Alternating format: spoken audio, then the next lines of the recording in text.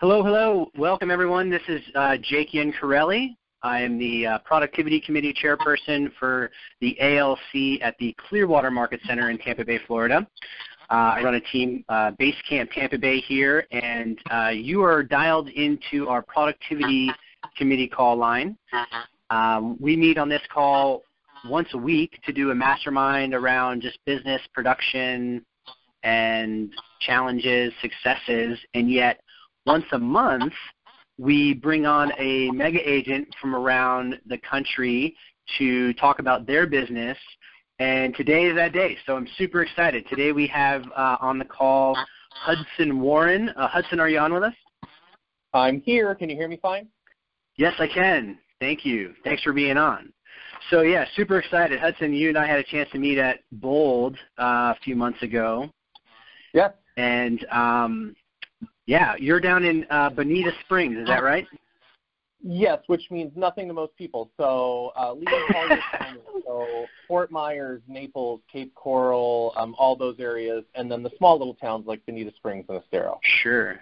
Okay. Yeah, so like the southern west coast, right before you head to Alligator Island. Yeah. Anything south of Punta Gorda, and then eventually it just turns into swamp. So anything south of Punta Gorda is on the west coast. Yeah, you know, it's funny. We're in Tampa Bay, and so we get a weird it's very transient here. A lot of people moving down from up north, and we can almost tell where people are from by where in the state they move to. Oh, absolutely, and it's very transient here, like insanely. Yeah. It's like I find that New York City, New Jersey, they all go to Miami, right? Oh, yeah, or Palm Beach or whatever, yeah. Yeah, and then here we get a lot of the upstate New York, Ohio, Michigan folks coming to Tampa Bay. What type of folks are you getting moving into your area? We get a lot of Midwest and a lot of we get a decent chunk of New England as well. You know, Michigan, Ohio. We do get some New Jersey. We get a lot of Boston. We get a lot of Chicago, stuff like that, and, you know, Wisconsin. If it's cold and it snows, we basically get them, and yet we don't get a lot of the big city folks, other than Chicago people, I will say. Yeah, cool. Well, let's go ahead and get it kicked off since we're right at the top of the hour. Hudson, you've been in the business for about 13 years. I guess you were in California for a while, then here in Florida. Last year, you guys closed 111 units for $28 million. You've got a big goal of 150 units, $38 million this year. So how I wanted to structure the call today is that have you talk a little bit about your team, what you guys are doing to stay in production, and then open it up to some questions from the audience. And right now everyone is on mute. I did that just to manage background noise. I will have a chance to unmute folks once we go into the Q&A section. And yet, let's kick it off. Tell us a little bit about your team, what you guys are doing in production. So we're a smaller team. Right now, there's 3 of us in production and 2 administrative. And our big push. We got our start through expireds and FSBOs and all of that. And the past year and a half or so, our really big push has been referrals of all kinds. So we get a lot of agent referrals, and yet we are really heavily focused on our sphere. We're doing a lot of client events. We're doing giveaways and things like that. And we're really just working to love on our sphere, love on our database really hard, because I know that in the long run, that's what's going to keep us from being absorbed by, you know, the evil online companies of the world. Well, that's what Gary tells us, right? Well, that's what he tells us, and the funny thing is, I mean, like, I already kind of thought that for the last couple of years. It's like eventually we start to become irrelevant, and yet the relationship is never irrelevant, and advice is never irrelevant. You know, Open Door and Zillow and all of these other people, like, look, they can streamline things and they can make things seem easier than they are, and yet they can't run comps, not accurately. They're going to use an algorithm. They can't talk about schools. They can't talk about what's the location, how long does it take if you want to walk to dinner. Like, they can't talk about that stuff. They can't get advice. They can't give advice, I should say. And I think that's where we save ourselves, is we stay in super close relations with our people, and they're going to want our input. I mean, most people do not want to go through the buying or selling process alone. They go to these other companies because they think it's going to be easier, and most of what these companies do are the same things that we can do, and we're cheaper. And we just need to be better at telling our story about that. Like, we need to be sharing the fact that, yeah, it's no big deal to do a simultaneous close, and yeah, we take all the work off your plate. We need to be sharing the fact that we actually, for the most part, cost less than it does to use one of these online systems to sell your house or to help buy a house. Right. We need to be educating our people, and if we're not staying in touch with them well, then we certainly don't have the opportunity to educate them. Gotcha. So you kicked off your business here in Florida with expireds and for sale by owners, and have since that, and a lot of open houses. Open houses, God, I love those. That was another big thing, yeah. Yeah. And so with your existing sphere of influence database, your SOI databank, you now are just loving on them, giveaways. Tell us a little bit about what you're doing for your 36 Touch program, how that's going, and kind of what are you doing to stay relevant, to stay top of mind with your database? Yeah, and I'll be honest, we're not on a 36 Touch. We're in that whole command holding pattern where we're waiting for some more things to come out. We do our quarterly calls to them. That's a non-negotiable, and I think that for most agents, if they just did that, they could probably double their business, because, I mean, the voice-to-voice conversation is the biggest thing. So we do our quarterly calls. We do a monthly email. I would like to get it to twice a month, and so we're waiting on some of this cool content that's coming out in the next couple months. And then, we've been doing a lot of client events. We've learned the hard way that smaller is better than bigger for the event, and that this is not your birthday party. It doesn't matter who comes. It doesn't matter. It doesn't matter if anybody comes. It's not personal. The whole point of having client events is that it gives us multiple touch points before and after each event that are not, who do you know that's looking to buy or sell, or let me update you on the market when you don't care because you're not looking to sell in the next. It gives us more fun ways to reach out that show that we care. And so we've been doing a lot of that, and we've been intentional on keeping the event at more of a community supportive level. So if we're going to do, we've done ice cream socials, well, we're not going to do Baskin Robbins or, Dairy Queen.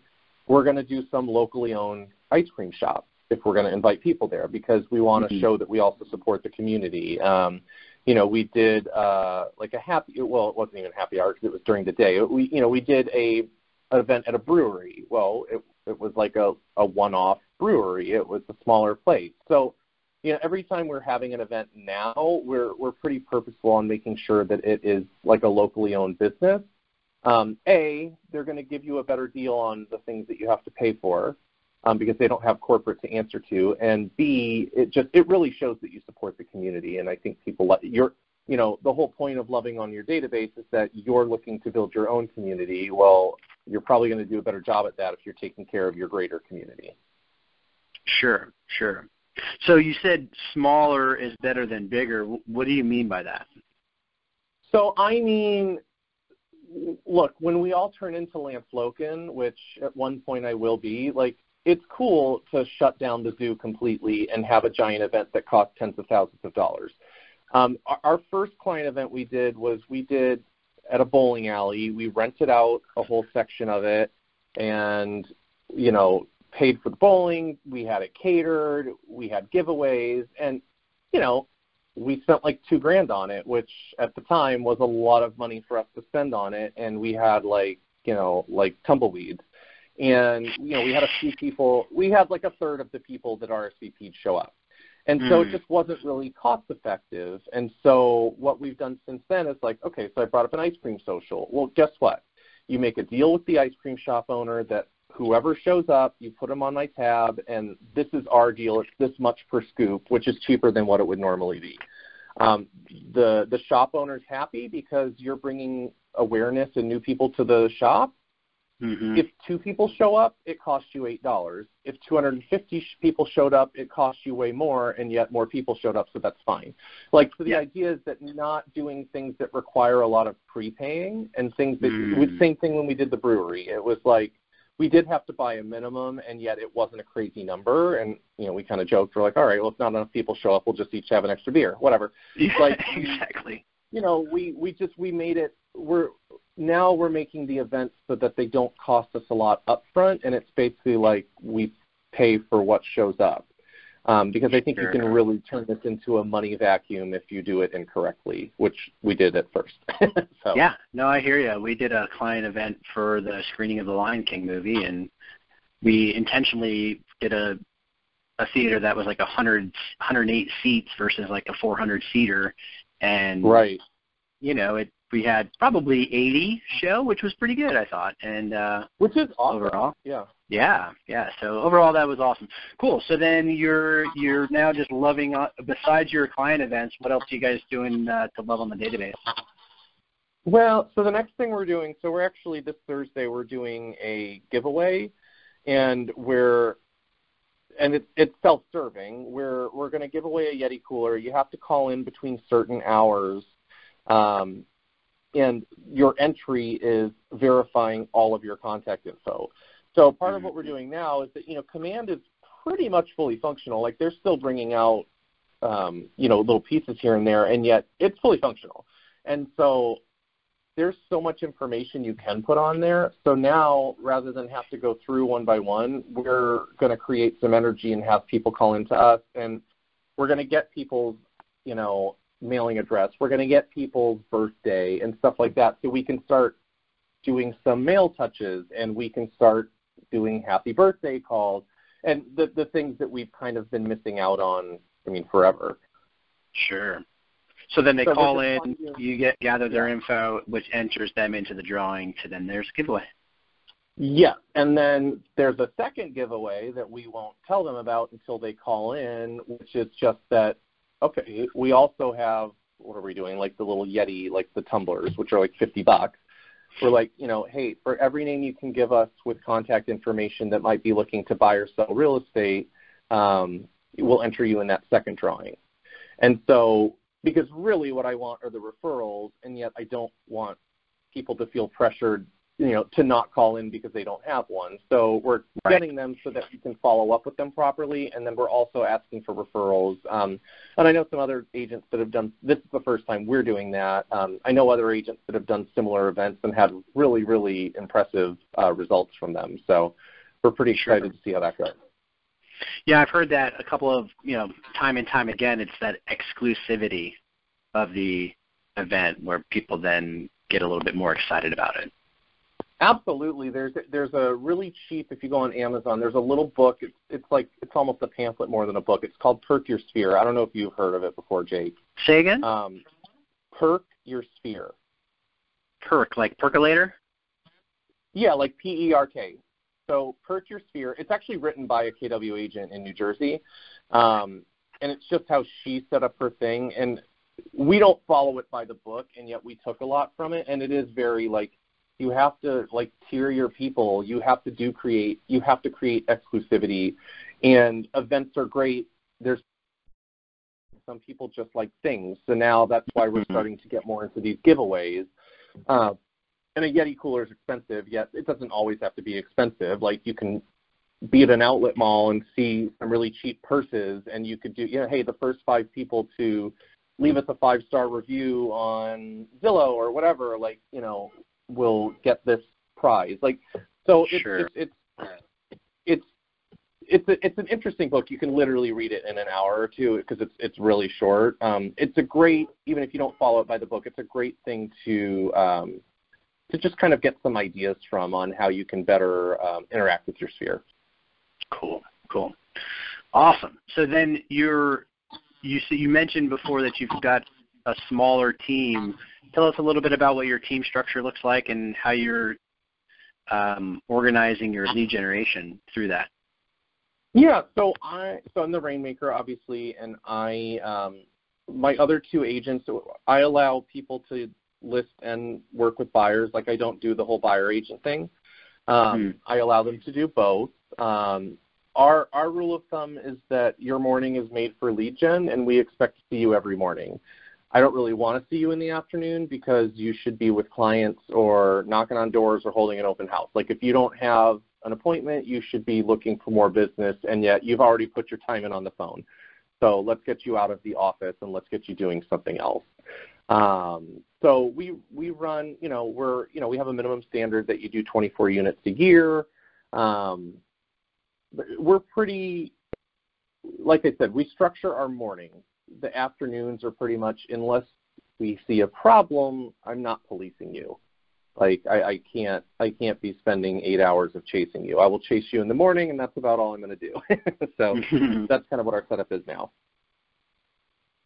And then as far as administrative, we have I have a director of operations that kind of just like started as my EA, and now kind of just, he's like everybody's like real estate dad. Like, he just does everything. And, he keeps track of the numbers and making sure we stay profitable and, putting events like this into play, because I'm a big idea person, and then asks me to follow through and it doesn't happen. So he's kind of the guy that fills all the gaps. And then we have a client care manager who basically does all transaction coordination and all listing management, getting feedback, entering into the MLS, scheduling photos, that type of thing. So that's our current setup. Cool. Yeah, I love that. I mean, it's definitely lean, and those, more than enough to do 150 transactions. Absolutely. I spent a good 2 years really looking to build a large team, and slowly, I'm a slow learner, so I started to realize that I'm really bringing in quantity and not quality. So we just wiped everybody out, and now we have 2 experienced agents. I've learned that new agents, there's exceptions to every rule, do not get me wrong, and yet new agents on a team can really be a time suck. And they also, because they don't know any better, the minute they get a little bit of success, oftentimes they leave because they think they can do it better on their own, which sometimes might be true and oftentimes isn't. And what I've found is that I feel like when you take an experienced agent, they've already seen the good, the bad, and the ugly, and if they're joining a team, it's because they know they don't want to do it on their own. Sure. And so I think the retention rate, we've really just gone in that direction, and yet my educated guess is that I think our retention rate is going to be better because they already know. Yeah, I hear you.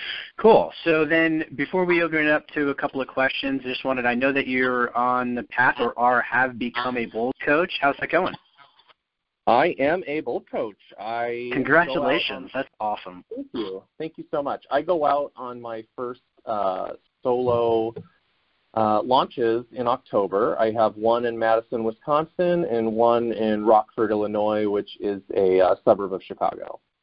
Cool. So I am super, super excited, and that is going to change the team makeup because I definitely can no longer work with buyers. I can definitely still work with sellers, and yet, I'm going to be traveling a lot. So, Sure. so we're gonna see how people step up. I'm excited. I think we're just gonna take it one day at a time, and we're gonna figure it out. Cool. Well, what has that journey kind of done for your business? We definitely, so the audition process for Bold is long and arduous and requires a lot of travel on top of all the learning and studying. So we're a small team. I am the bulk of the production still, and so we definitely hit a slump. And I knew that was going to come, and we're catching up pretty quickly. We've had our worst month of the year. September we'll be back on track where we need to be. So it was a short slump. I think in the long run it's going to be a huge. I mean, look, you want to become great at something, you teach it. So I think it's really going to help me be a better leader and a better agent. And and the truth is, being a Bold coach is going to be really good for referral opportunities. I mean, my first 2 are in cold Midwest states. Like, hello, like those people move here. So I get in October. I get 7 hours a day for 7 weeks, like in front of these people. Like they're going to think of me and my team when they have a referral. So so it's pretty exciting, and it's definitely you learn how to be a high level coach, and you start looking at everything differently. So it's pretty exciting. Sure. Yeah, that's awesome. I'm glad to hear that. Cool. All right. Well, anything else you want to talk about your team or production or what you guys are doing to stay in production before I open it up to some questions? No, not really. We are really focused in on, it's not saying that we'll never call another expired or FSBO. We are we are locked and loaded at our database right now because I just truly, Gary's smart, I trust him, and I really think that in order to not only stay relevant, also to get to the next level and go from the 150 to the 200 to the 250 to 300 and really keep growing it, because I am not one to deal with complacency. I think we really need to just focus on that database and just filling it naturally. Like, we don't need to add 100 people a week. We need to take care of the people that are already there, and we are going to organically build it, is kind of how I feel. So that's really what our focus is. Awesome. Cool. Well, thanks for that. What I'm going to do next is open it up to some questions. So I'm going to unmute, assuming it doesn't create too much chaos on the line. We do have quite a few people on.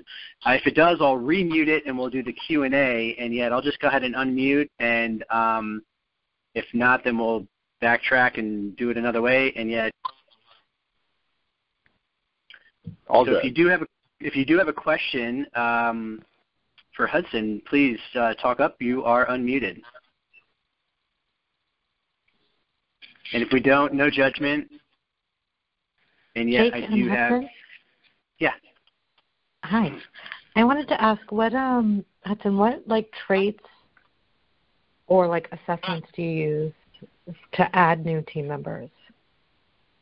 We definitely use the KPA. I will tell you, we don't follow career visioning literally 100%. I mean, I'm not going to lie. And yet we use a lot from career visioning. It's a really good, I've been with KW long enough to remember the other way, which was good. Career visioning is great. So we KPA everybody. One thing, I know that KW is moving away from the disc profile, and yet I love that thing. So that's my initial qualifier. When we have an ad out for a job, it literally, when they apply, they're instructed to complete the disc assessment and send it in. If they don't do that within 24 hours, we're not. They've already self-selected out. If they do that, we do a phone screening. And once we've done a phone screening, if they're still interested, then we have them take the KPA. And then at that point, we would have them come in for an interview. And then we don't hire on the first interview. We will only hire on the second and sometimes the third. It depends on how things go. Does that kind of answer your question? I was actually curious, for you have two agents, what made you select those two? Cultural fit. No, okay. Cultural fit. I've hired some people over the years that were really strong in production and really poisonous to be on the team. And I feel like anybody who is willing to learn and be coached can produce at a high level. And so I want people, when my team has done its best, because we've definitely we're not immune. We have had some high highs and some low lows. And when we've done our best, it's been a family. And no hokiness, no joke, really a family. We all actually want to hang out outside of work. And so that's why we kind of wiped clean, and we're working to get back to that. And so, yeah, if they're not a fit on a cultural, personal level, then I don't really care how talented they are or what their resume says. Great. Thank you. Yeah, absolutely. Thanks for asking. Great question. I hear that time and time again is you can train a skill, and yet what you can't train is culture and motivation. Absolutely not. And I will tell you, you can have a really, my team has imploded on me once, and when it imploded, we had toxicity in the team. I'm going to tell you right now, we had a person on at one point, and I would never name a name, and yet that person was just a dark soul. Like, I don't even know what to tell you. We really got fooled in the interview process and ignored some things. And it really jacked up the team, and we lost good people over it. So, yeah, I won't do it anymore. Like, if I don't want to, like, go to happy hour or go meet your kids or know who your spouse is, then I don't want you on the team. It's not worth it. No doubt. Cool. Other questions out there from the audience? Wow. I don't want to be part of your family. It's going to work. Making money. Was that a question? That's just background. Hey, Hudson, I have a question for you. Yeah. What does your team lead gen look like in the morning? So that's also changed. I mean, for years it was you call the new expireds, then you call new FSBOs, then you call old expireds, and you're calling your sphere on your own timer in the afternoon. Well, no, we're still calling new expireds, and if they want to call FSBOs, that's fine. And yet we want them spending time on their database and calling leads. So we make sure that there's at least a half hour in the morning for follow-up, and that depends on how much they have. We do weekly kind of pipeline meetings to see where they're at. Sometimes they're going to need maybe an hour for follow-up. And yet so our morning is everybody's in at 8:30. Administrative agent doesn't matter. Everybody's in at 8:30. We do a morning power-up. So, we go around and there's usually some sort of like inspirational video or a quote that we'll talk about. And then we all share a gratitude for the day, and we're not supposed to share the same ones. I mean, not literally never again, but, not the same thing day after day or week after week. So we share gratitude because we want to start off with high energy, and then we do script and role play. So we do a 30-minute power up, and then the expectation is that you are doing lead gen. So whether it's your sphere, expired, FSBO, that you are on the phone making contacts from 9 to 11, and that 11 to 12, or if you don't have a ton to follow up with, 11:30 to 12, whatever, that window is for your follow-up time. And then the rest of the day, again, if you're hitting your numbers, I don't care what you're doing. If you're not hitting your numbers, then I want to know if you're holding an open house or knocking on some doors, or if you don't want to do any of that, then you do need to come back into the office and make calls. And because I think we all see it with agents. I'm sure we've all seen that agent. I'm sure at times we've been that agent that, they do their 3 hours or whatever they do, and then they go and they do nothing all afternoon. It's like, if you're not hitting your numbers, you can't do that. So. And other than the pipeline report, is there any other number tracking that your agents are reporting to you? We track contacts and appointments. We track all the basic numbers so that we can, we don't need to know like super detailed conversion, and yet if you're a little behind in your business, I want to be able to tell you, okay, cool, well, next week you need to talk to this many people a day to catch up. So, we do the basic conversions, like how many contacts to an appointment, how many appointments to to a listing, whether it's a buyer or seller, and then, how many contacts to an actual sale. Because I want to be able to give them value and tell them, how to get where they need to go. And I want them to know, and I want to know what our numbers are as a team so we can constantly work to improve our conversions. Thank you. Appreciate it. Absolutely. Cool. Thank you for that question. We've got time for one or two more. Anyone else have a question for Hudson?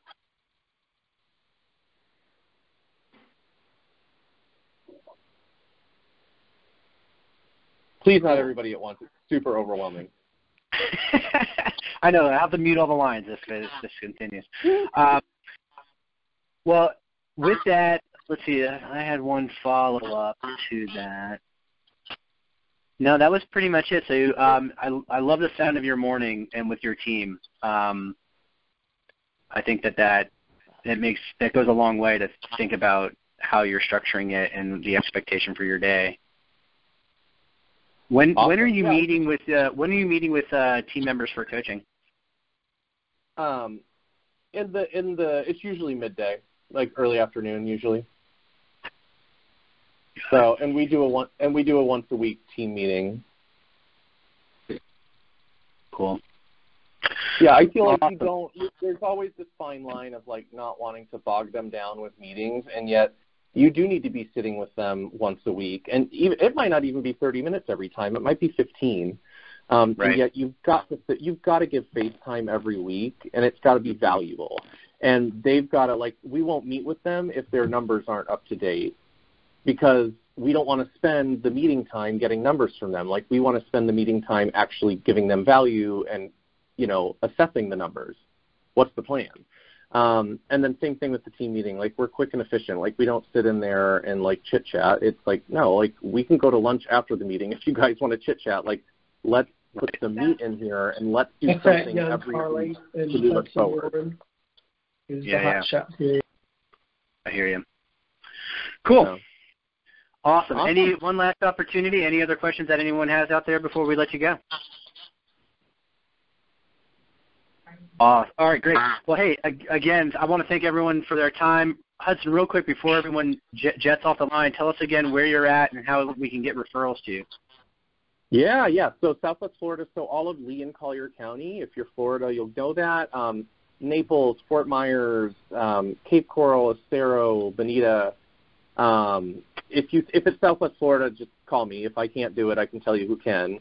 And yeah, my phone number, my direct number is 239-989-1773. I'm also easy to find on Facebook because not a lot of people are named Hudson Warren, so you will not have to sift through people. You can connect with me there, and the agent referrals are a huge part of our business. We treat them like gold, and we would certainly love to help. Be a resource. Awesome. Well, cool. Well, hey, thanks again, everyone. I also have recorded this line. You'll see it come up on KW Connect. I'll put a link to it there. And we do have some really amazing agents for both September and October that are going to be lined up. And so keep an eye open, and let me know if we can do anything for you here in the Tampa Bay Market Center. Thanks so much. Have a great day. Thank you so much. Thank you. Bye. Yep. Bye.